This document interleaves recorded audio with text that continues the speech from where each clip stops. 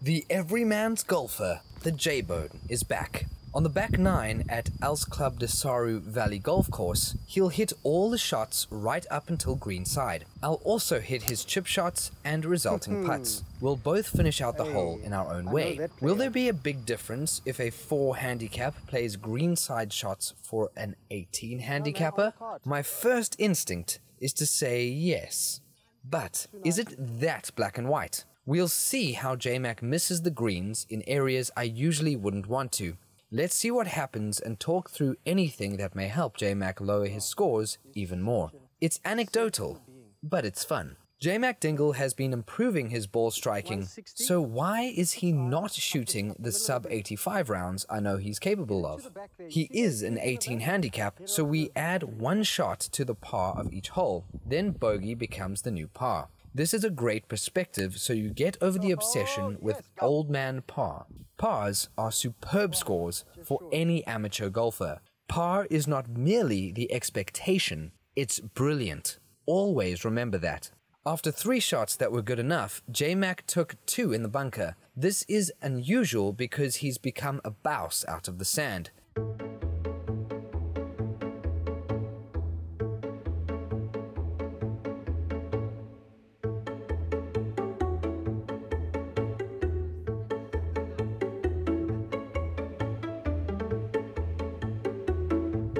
That one little shot means he scores a 7 instead of a 6. These things happen, and we must remember there are always a few par opportunities out there for us. Great shot, boy. Great shot, my man. Lovely. Great shot.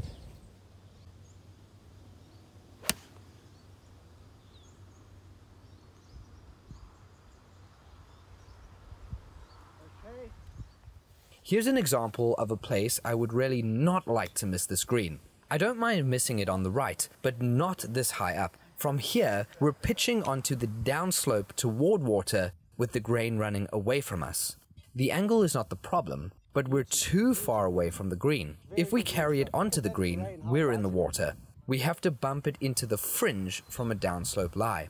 I would say this is semi-short-siding ourselves. To avoid this, we'd have to hit 1 less club and be in the fairway short right.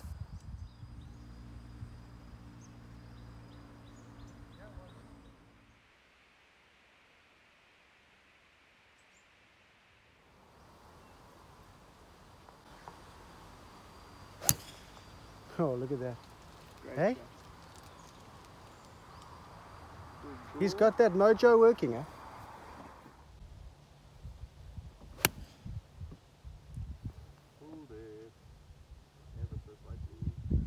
Okay, no problems. It's official. JMac has become a certifiable bouse from the sand. When you become a bouse from the sand, you fear bunkers less, and you can actually use them to your advantage. Sometimes it's easier to get up and down from a bunker than a tight fairway lie onto a downslope. You can aim for bunkers and know you'll be okay. Wow, what a putter! Oh, in the hole! Hey! JMac! Boy! Hey! What a shot! What a guy, man! What a player! What a polo! What a shirt! What a hat!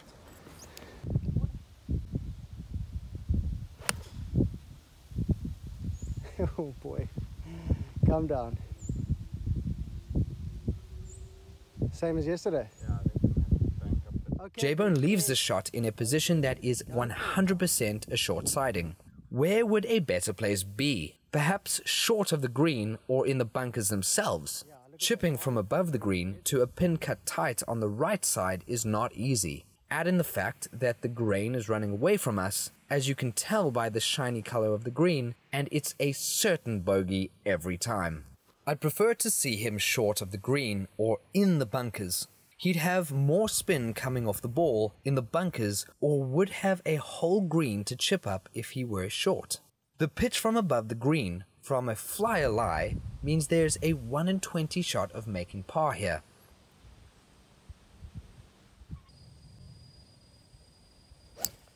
What I love about JMac Diggity is this hybrid. It's actually quite sensual to watch him hit it in the panty. Yeah, Brad. Great shot.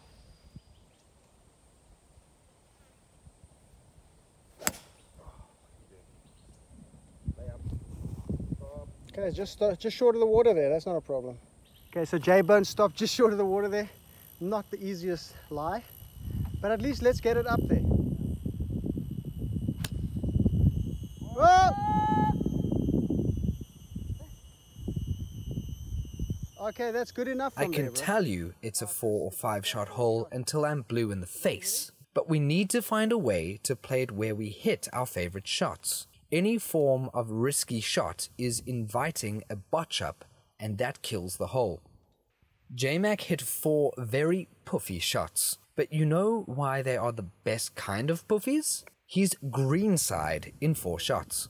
Not a single one of those shots was special, but he's next to the green with a chance of getting it up and down for a 6. That 6 will feel like an eagle after those shoories. Par 5s seem to be the pain point for the high handicapper. But watch how JMac gets it on like a true player. That's the shot. That's What a exactly player. what I thought was going to happen with mine. What a beauty, mate.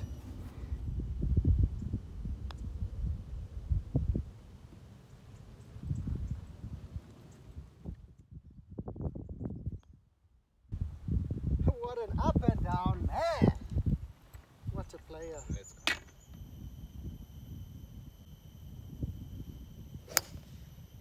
Yeah, nice cold swing, and it's going to run like a Gonna run like that guy, Red. 107. Yeah. Judges. Huh? Judges. Yeah.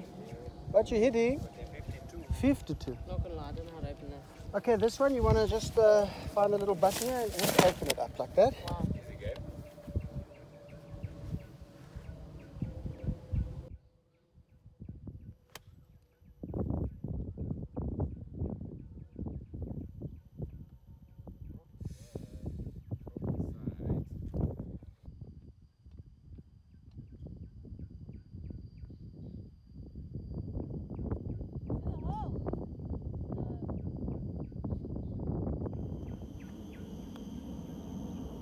Oh! That would.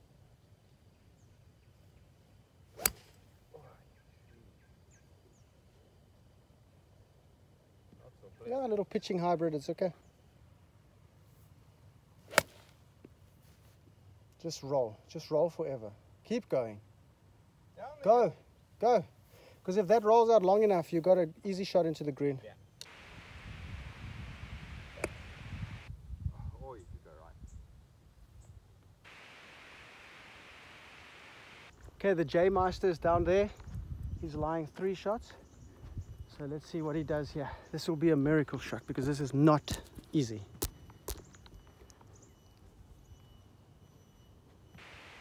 Oh my goodness, that is a shot. Oh, Oh my god. so unlucky, man. J-Bone I with think the chipperoo. JMac knows himself well enough and he is comfortable with his game. There are a few places he can nip and tuck to tidy it up and save some strokes. But I mean, Great shot, players, sir. Great if you're shot. happy and getting joy from the game, play on. Check this out. You're so sick, eh? How can you laugh at that, J-Bone? That's a really filthy 6.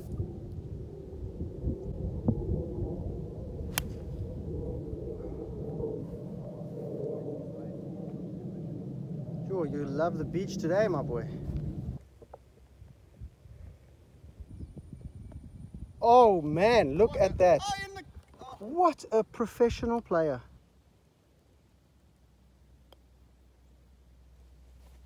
What an up and down. Up and What the butter? Get in there. Get in there, boom.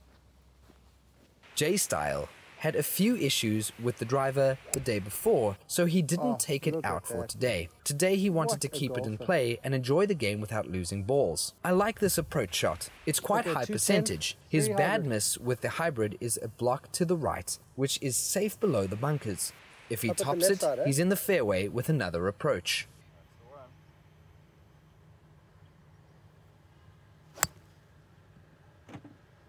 Yeah, well, if you're going to shurry it long.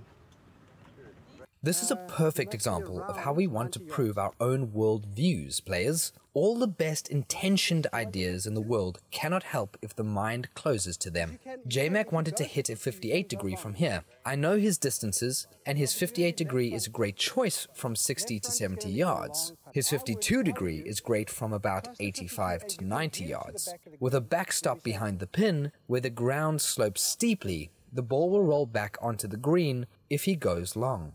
He won't go long, but it's an option.